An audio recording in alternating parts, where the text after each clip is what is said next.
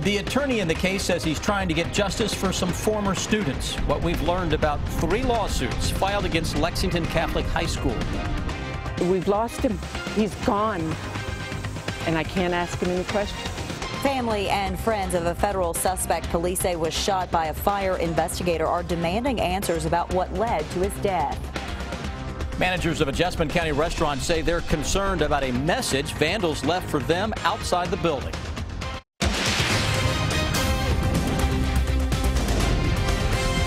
This is WKYT News at 6.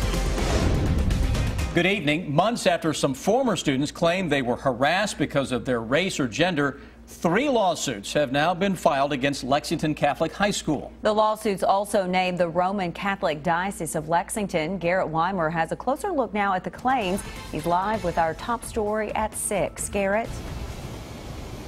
Racial bullying, sexual harassment, stalking, racially charged text messages. Those are just some of the claims contained in the 40 pages of the 3 lawsuits filed today. And the suit says the school did not do enough to stop it. 3 lawsuits filed in Fayette County Circuit Court today outline alleged discrimination that attorneys say has been going on for several years at Lexington Catholic High School. The lawsuit claims that teachers, administrators, and coaches did nothing or not enough when they were told about or witnessed some of that alleged discrimination. According to the lawsuit, one student says he was told such things as "go back to Africa," "you're black, no one likes you," and "go back to the fields where all of you belong." The Washington, D.C. civil rights attorney on the case says discrimination is, quote, endemic at the school. Not every victim has chosen to file a lawsuit. There are more. And it has been a very revealing 4 months, a very distressing 4 months to know that such a revered institution could conduct itself in this way. You may remember Lexington Catholic brought in a diversity consultant and also established a new committee at the school in April to oversee diversity and ethics. Now today, a Lexington Catholic administrator tells me in a statement that they are aware of the lawsuit, but that they won't comment on it. Live in Lexington, Garrett Weimer, WKYT. Garrett, thank you. The attorney says more lawsuits could be on the way. Now, tonight we're tracking another round of storms bringing more heavy rain to parts of the state. Chief Meteorologist Chris Bailey shows us what's on the Defender radar right now. Yeah, those thunderstorms coming at us in waves, as basically what we've been seeing the entire summer across the Bluegrass State. And right now, those thunderstorms into eastern Kentucky kicking it up a little bit. Some additional development trying to pop here across the Lexington metro. Let's get after it, show you what we are seeing in eastern Kentucky, by the way. Louisa, Lawrence County, that's a severe thunderstorm warning that extends into parts of West Virginia. Strongest storms locally, though, right on top of the Mountain Parkway and now south. So that thunderstorm complex kind of splitting a little bit. Worst of the weather heading into downtown Jackson into Breathitt County. That'll continue to scoot off toward the east and the northeast. A little more thunder and lightning north of Manchester near Boonville and Owsley County. Some light rains around Somerset north of the Whitley City area, or I should say London down to Whitley City. Somerset were mainly dry. Springfield, Lebanon, a little light rain. Look what we have on the west side of the Bluegrass region. Versailles in Woodford County and points to the south on the BG Parkway. That extends northward we go towards Scott County High School, Georgetown. A few of those drops will get into the western part of Fayette County here very shortly. The overall theme of the forecast, though, remains one that can produce additional thunderstorms from southwest to northeast. Brand new future radar shows at least some scattered stuff as we go throughout the evening, and then that stuff tries to crank back up late tonight and early tomorrow morning as that cold front slowly makes its way across the Bluegrass State, and we'll show you what that brings for the rest of the week when I come back in a few minutes. Chris, thank you. They're frustrated and pleading for answers. Tonight, family and friends of an explosives suspect want police to explain why he was killed. Investigators say a Lexington fire investigator shot Mark Zawoff last week while searching for trail cameras in Harlan County. Zawoff was in federal custody accused of putting explosives in those cameras. Kristen Kendi has the update, new at 6. He went on vacations with us. I mean, we knew him so well. Leslie Penn's daughter dated Mark Swaff for almost a decade. Well, Mark was such a loving person. He counseled drug addicts. Penn told us the last 2 months were beyond difficult for the 39-year-old. He was in federal custody for planting explosives in trail cameras in Harlan County. Someone had been stealing these cameras. He was upset. So he actually figured out a way to put a little firework in a camera that was up in a tree that would go off when that person put a battery in it. And this was only supposed to scare them. It was not to really hurt them. It was not a bomb. Federal agents say one of those cameras injured a man in the chest and the hand. Penn says Swaff worried about the other cameras. He wanted to go and show the police or whomever where these devices were so no one else would get hurt. Which is why Penn can't find a reason for Swaff's death. State police told us during their search Thursday, Swaff tried to escape and fought with officers before a fire investigator shot him. We've lost him. He's gone. And I can't ask him any questions. Penn says her family and Swaff's have tried asking investigators for answers. He was handcuffed. They took him into the woods. He was showing where these devices were. And he never came out alive. State police told us they are still interviewing all witnesses. Kristen Kennedy, WKYT.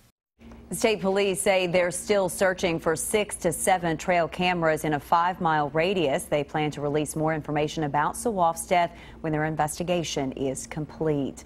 New tonight, investigators are trying to figure out what caused a car to crash into a Lexington restaurant. It happened around 4:30 this afternoon at a Vietnamese restaurant in the Woodhill Shopping Center.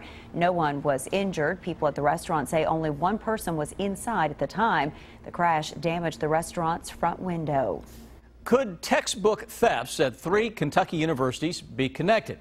Tonight, police tell us they're looking into that possibility.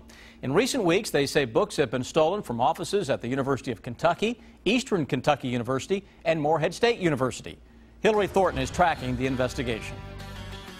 The theft's happening as students starting to settle into campus for the school year. The University of Kentucky police chief saying those responsible, likely a well-organized group hitting the College of Nursing building at some point during the weekend. Forcibly entered into, they were unoccupied offices and textbooks were stolen. Prying open the locked doors of more than a dozen offices, taking with them an unknown amount of textbooks. Can't speak to what's going on in somebody's mind, whether they're looking to resell or do something with them. Campus officials here say these recent thefts could be related to similar cases that happened back earlier in the summer. This is pretty similar to some issues we had in June and July where some buildings in the sort of the heart of campus over here, Castle Hall and Greene, same sort of crime where some unoccupied offices were forcibly entered into. Investigators also looking into the possible connection with textbook thefts at other universities, including Eastern Kentucky and at Morehead State, where campus police tell us they have had 5 of these theft cases and did recently identify a suspect. We're obviously always coordinating our efforts and looking into the possibility that these are related crimes. University police posting the crime bulletin, making sure folks on campus are aware, and as a reminder to make sure valuables are safe and secure, including those textbooks. Textbooks are a valuable commodity. I'm sure there's a market out there for that kind of thing. Textbooks are quite valuable, can be expensive, and so those would be the kinds of valuables along with other things that you would think about that ought to be locked down before you leave for the night. In Lexington, Hillary Thornton, WKYT.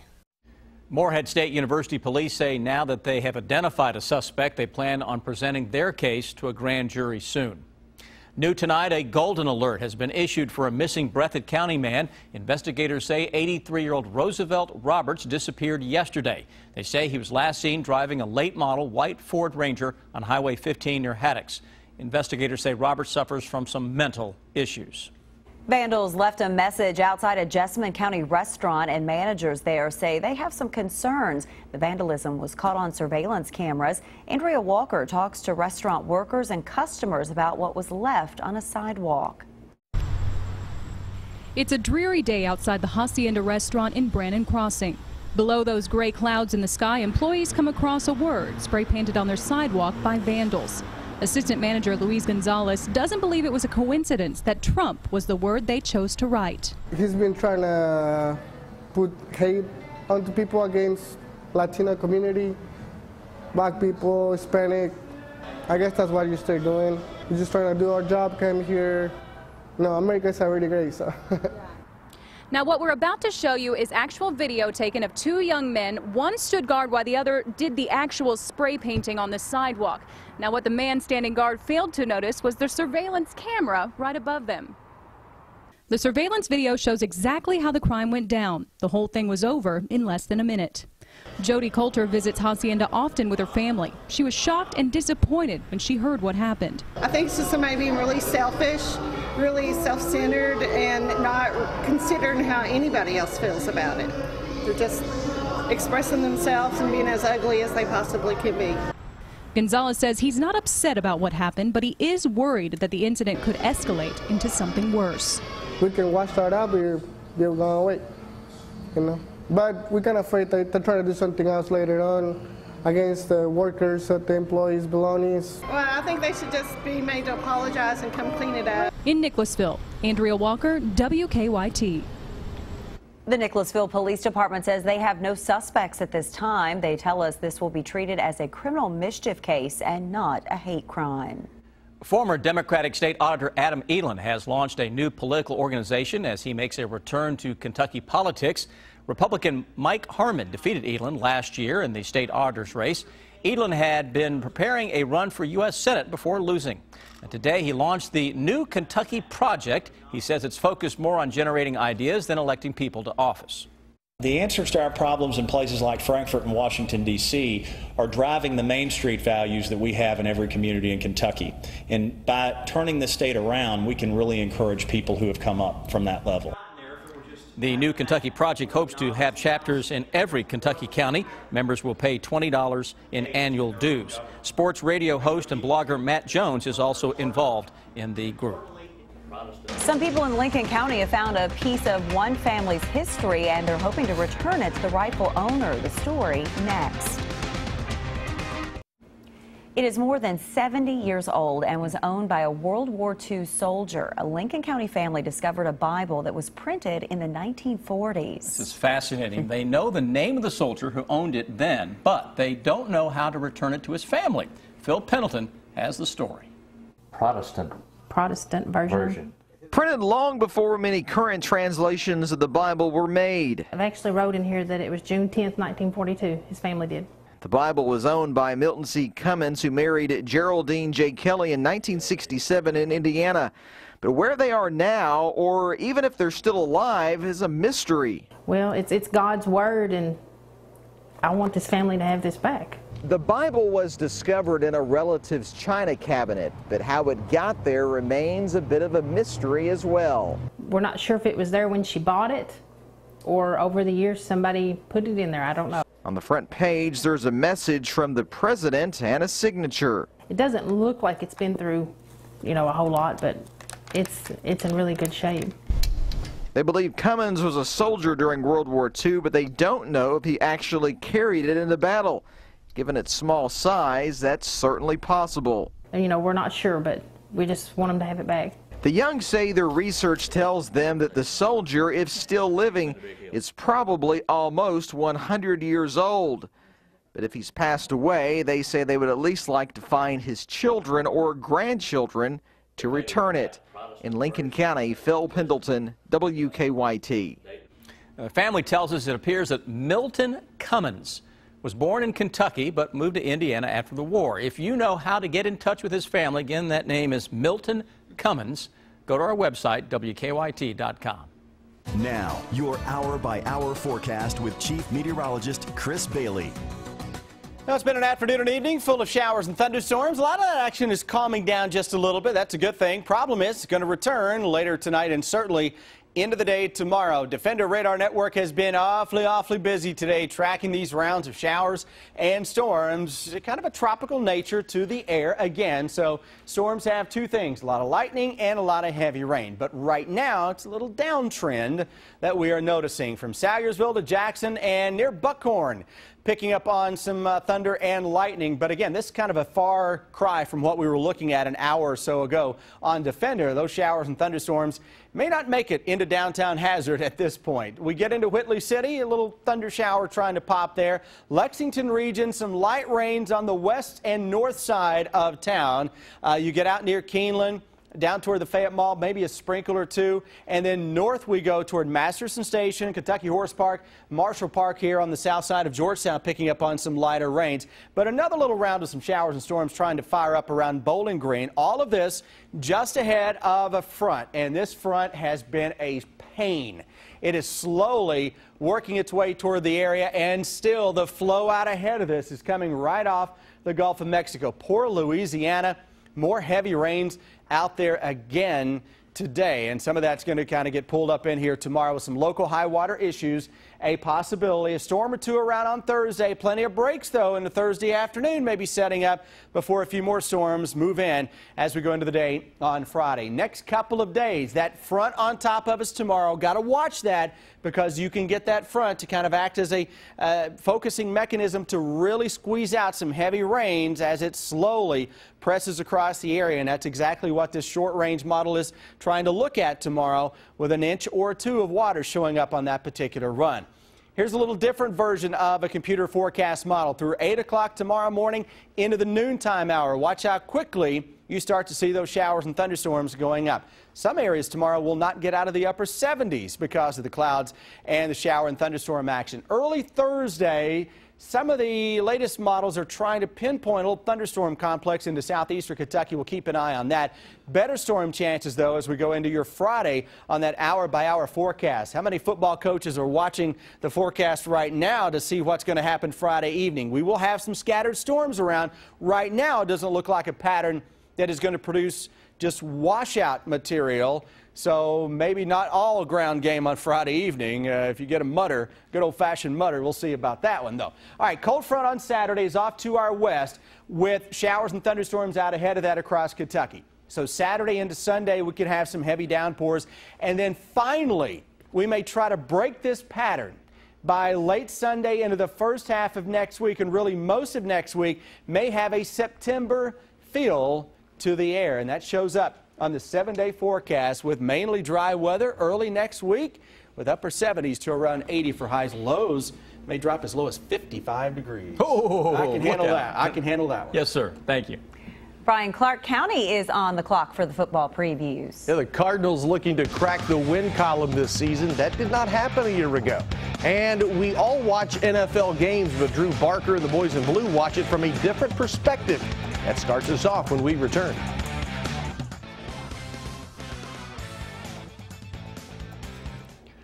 Growing up in northern Kentucky, UK quarterback Drew Barker said he was a Bengals fan, and that means he now watches Andy Dalton play on Sundays. Well, today, Barker said he respects all of the quarterbacks who play in the NFL, and it's become a big deal for him and the other Wildcat QBs to watch replays of NFL games to study those guys, watching their footwork and how they manage their teams.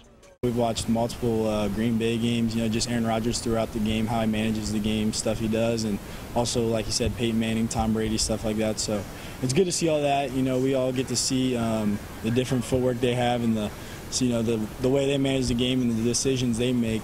So it is really cool, and I like how we take it out to the practice field. I think we're doing a better job of utilizing it. We continue our countdown to UK football now, just 18 days away. 18, the number worn by Boom Williams. How about Fast Freddie Maggard, Jacob Tamme, and the great Randall Cobb? 18 also the number of games during his career that Sonny Collins rushed for more than 100 yards. That's still a school record. Calvin Byrd leading the SEC back in 1958 with 18 yards per catch. You can click on WKYT.com to see all of our countdown information. There's only one way to go for the Clark County football Cardinals, and that is up. After going winless last season, the Redbirds are looking to turn things around this season. Lee K. Howard has tonight's 27 teams in 27 days. If something could have gone wrong last season for Clark County, it did. The Cardinals finished the season 0-11. Last year was a rough year. I mean, it was pretty much Murphy's Law. Anything that could have found a way to go wrong just happened to go wrong for us. And all of the team just pretty much teamed up together and said, no more, we can't You can't go like that. Clark County had a pair of 1-point losses in the first 3 weeks of the season, and it snowballed from there. The catch is to try to get them to understand, what does it look like to finish? What does it look like to go hard every play? But before you can even get to that, it's got to matter. There's got to be some pride. There's got to be something inside them that wants to continue to push and do the right things. The Cardinals are trying to do the right thing by emphasizing running the ball and stopping the run, and that all starts with the big boys up front. I mean, that's what the whole team rotates around. I mean, if the offensive line can set the tempo for the game, then anything else can happen. The team thinks that they have the players at the skill positions to be successful. We look good at those spots. We need like people to just try to get yardage upfield instead of trying to, shake people. But other than that, we're straight. Clark County doesn't foresee another winless season and draws motivation from not letting that happen in 2016. That's what motivates me, is to get these guys to where they can have some success and feel good about all the effort and the work and the time and the sweat and the blood and everything they put into this. So it's going to be a great feeling. For 27 teams in 27 days, I'm Lee K. Howard. Thank you very much, sir. Sam and Amber, that's sports. Let's go back to you. A final check of your first alert forecast is next. And then on the CBS Evening News, why some families are paying nearly 500% more than they used to for a life-saving allergy treatment.